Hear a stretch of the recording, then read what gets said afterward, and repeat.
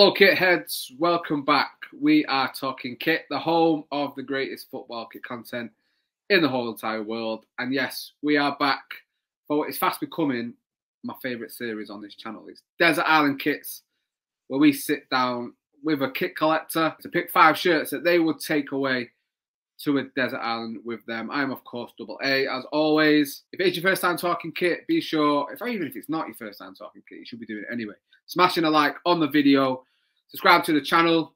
As you probably can tell, we are trying to grow rapidly. And by you, you're the only one that can help us do that, so make sure you subscribe to the channel. But no, I'm really excited about this episode. It's someone, when you make up series, or when you think of a series, there's certain people you definitely want to speak to. And he's now a friend of the channel after desperately acting like a bit of a stalker and trying to get him on the channel. He's on it all the time now.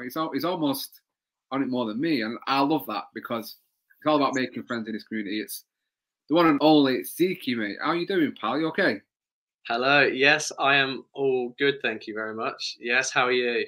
I'm amazing, mate. Like I say, I'm really excited to have this conversation with you today and find out which shirts you would choose, because you know you're very vibrant, very colourful, and your collection, as well as the photographs you take of your collection, is up there with one of the best, mates. So I'm interested to see what it is you'd be taking away with you. Yeah, no, I'm excited as well. And I thought after months of you just being like, please, come on to the, I was like, all right, yeah, I'm going to have to this time. No, I'm not kidding. He hasn't actually been doing that. I have. I'm not ashamed to admit it, mate. I have. I've begged you.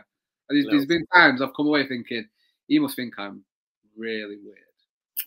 I am, but you know, you don't really want to be showing that so soon into a relationship, friendship, or whatever you want to call it. But no, mate, thank you so much for coming and wanting to talk about 5 of your shirts. It means the world. It genuinely does mean the world. So what's your sort of your body count now? What's your number at in terms of your collection? Oh, I really should have updated this. I think it's around 150 now, which is a fair amount. And I mean, this is all from the last 2.5 years. Yeah. So I have racked up quite a few. And like when I was also doing my 2022 sort of count up, yeah, I realised that I'd bought too many last year. So this year I might not buy as many. I think I'm going to tone it down a little bit. Okay then, so we've asked for 5, but are there any that narrowly missed out and just sat on the bench as a sub in your list, mate? Yeah, well, I would think if people on the outside were looking at this, they would think, I would choose this one specific shirt.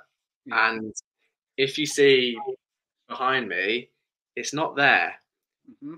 And that's because it has just missed out.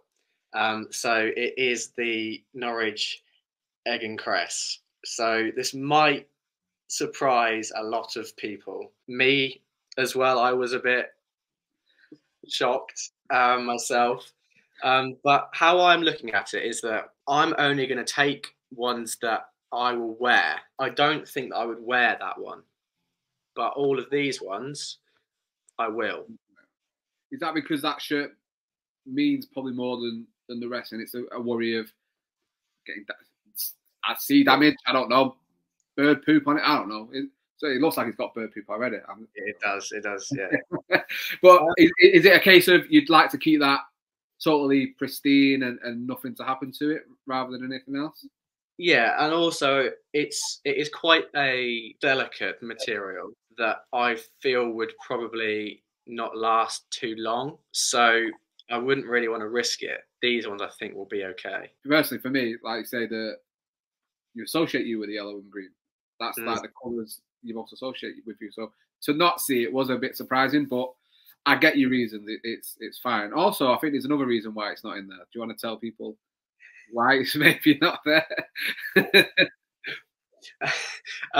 Well, So basically, I had those 5 and also this one lined up, and I basically walked in and and I said, right, Ellen, which 5 would you choose?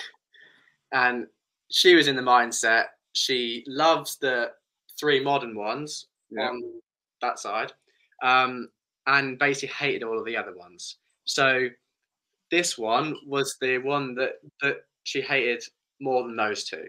So I was sort of like, okay, I'll leave this one out, and also it just means that I can give a bit more love to other ones that I may not do as much. Cool. Okay, then let's get into shirt number 5 then. Which your first shirt that you're going to take on this desert island? Let us know. So number 5 is the Bayern Munich 2021 third shirt. So it's almost tactical in that it looks like mountains, right? So if I need it, I can sort of hide in the rocks, and and then I won't get like attacked by, I don't know, birds or I don't know what's going to be there. Desert island, I don't know. Yeah, alligators, anything that it's a good way of thinking. It's a good way of thinking, mate. Why not be practical? It's some camouflage. You blend in well. I don't think there is anything else like that one in how it actually looks, and it is also the player version, so it feels really nice. It would be a really nice material, as I wouldn't really want anything on me that's, I don't know, scratchy or too heavy or too hot. So there are lots of different reasons there, but it's just a lovely one though, isn't it, really? It is, no, yeah. It's, one of the standout shirts for the last couple of years, I think. And you saw the reaction. Certain shirts have that massive reaction when they're released. You think of, the Barcelona one behind me, and you've got there as well. And certain shirts that have been released the last couple of years, but that one for me, and I think a lot of buying shirts, the home shirts is the home shirt, and you're always going to get that same colour scheme, and you kind of just blend in a lot like Ajax home shirts. And it's where the creativity really lies within those away and third.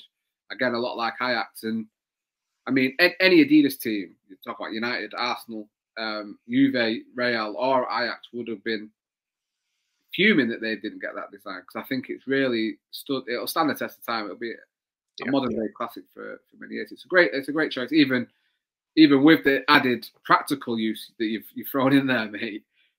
Visually, it's a stunning start to your 5 shirts, mate. I love it. We'll go on to your 4th choice then, mate. And what's your next shirt for us? Okay, so I have gone for the Barcelona 2022-23 away, which you also have. But the difference between ours is that mine's sponsorless. No, yours is. I think most other people liked it sponsorless more than with the sponsor, but I just love it with it. I just think it adds that little bit extra, and also I'm always on Spotify all the time, so it is a really good one in terms of me personally. And I mean, this could work as well as a bit of like camouflage in the sand. You could actually would, yeah. You could lie down in the sand and hope no one gets you, unless they're obviously there to rescue you. Maybe you would want that, but yeah. But it's just really, really nice. Mine's also the player version as well, so it also, if I'm wearing it, it's really, really nice, breathable, lightweight, all of that. It's up there with I would say with the best releases of last year as well, with another one that is actually now my 3rd choice as well. I'm going to be talking about that one. Those 2 are 2 of my top 3 releases of last year. Mate, I put mine on because I know it was in your list, and I thought it's nice to have that sort of different versions of it. But no, I mean, a brilliant shirt, and like you, it was definitely in my top 10 from this year. You mentioned it briefly there. Your 3rd pick. What is it you've gone for? So it's the Malaga 22-23 away. As everyone can obviously see here, I'm a big believer that pink makes everything better. So that has like it's got a ombre effect. Starts off with a dark sort of purpley, and then it gets lighter and lighter, and then it's a really nice pink underneath at the bottom, and it's got roses all over it. Yeah, I just think it's a really beautiful shirt. Anything that has roses on it or anything like that, it really adds a little bit extra. I know that there are lots of shirts recently that do have them on there, so it might get to the stage where it's overdone. I don't know, but right now I'm all over that. And I also like that it isn't one of the bigger clubs. Another great choice in your 5. At number 2 then, on your shirt, you would take on a desert island, mate. It's the Dortmund. Now I need to remember what year it is. 93, 4, I think, or 4, 5. I'm really bad for that sort of thing. All right, mate. Yeah, this is one that I've had for a while now. It's one of the ones I've had for the longest. I think it's got to be coming up for 2 years now. It is one that not many people have in long sleeved, and I just think, obviously, of that era, Dortmund had a lot of they were really out there, but a lot of them sort of looked quite alike, and which is what happens with this one as well. You've got the home, which is the vibrant yellow, and then this one's obviously white, which I think is really clean. I don't normally go for too many white. There's just something about it because it has a really nice pattern in it, which I think is the badge or something like that. I can't. I mean, I should probably have it here with me, and then I can look at it there. But no, it's just really nice, and it also will help if I'm out there and it's cold, as it's got long sleeves, and I can wrap up and I can sort of be like this with my nice shirt. So yeah, because the temperature will drop at night, mate. So having them long sleeves you can change into is definitely going to help. I agree with you in that shirt being really out there. I think, was it Tom from El Clasico he had a version of the same pattern, the one with on the sleeves. I can't remember which team it was, but it looked like it could have been a Nigeria shirt from that same period. But we had Alan March on the Full Kit Rankers, and we was talking about the Dortmund shirts, and he's of that mindset that maybe the Dortmund 90s shirts are a little bit overrated for what they are, and it's kind of seen as a must-have sort of item in certain people's collections. But I get where he's coming from, but I think they are such staples of how vibrant and colourful and wonderful football shirts are, because they were so different, because they represent the 90s in such a beautiful way. And I think they deserve to be lauded for what they are. Personally, on a personal sort of looking at the shirts, I actually prefer the away shirts to the home ones. I think you think of the black ones with the little yellow trim and bits in. I think are really stunning shirts, beautiful. I got close to one not too long ago for the 90s, and yeah, I almost bought it straight away. It was just stunning. But the white one, for sure, because it's very different. You think of Dortmund being yellow and black, and they kind of stick to that. To then have a white one with black, it draws your eye to it because it's so out there for Dortmund. It's a beautiful shirt, mate. It's definitely. I'm not surprised. It's in your 5, and one of the ones you've got, especially long sleeve as well. You must be made up with that shirt. Yeah, and I do think that the 90s Dortmund ones are probably slightly overrated, I would say. Especially the home, because I would say it is a bit too vibrant. It's a bit too much. Yeah. I mean, I'm obviously. I don't know.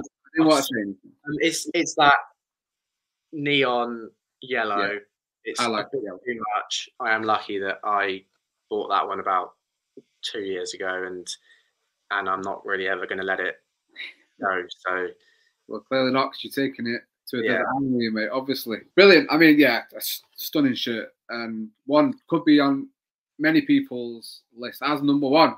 But we are at your number one now, so very excited to see what it is that you've taken as your number one shirt to a desert island, mate. it's the third version of the Crest Ribeiro, which is the 93-4, I think, or 4-5. Honestly, I'm so bad.